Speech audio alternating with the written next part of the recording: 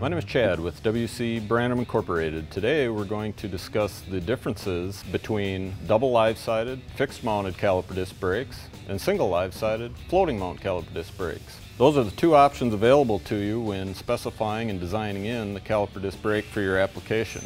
Many models are available in both options, and you can choose between the two depending on your mounting preference.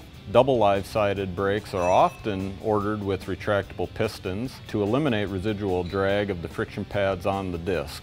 With a double live-sided fixed-mounted brake, you simply utilize the bolts provided in the brake, center the disc between the caliper halves, and fix mount it to your mounting structure. In a single live-sided floating brake, the brakes are provided with a bracket with only one active side. You mount that bracket to your structure frame. The brake will then float to center and compensate for the axial movement of the pistons. These are the choices available to you with most of our brake models. For more information, contact us to discuss your brake application or download our brake catalog off our website at wcbranham.com.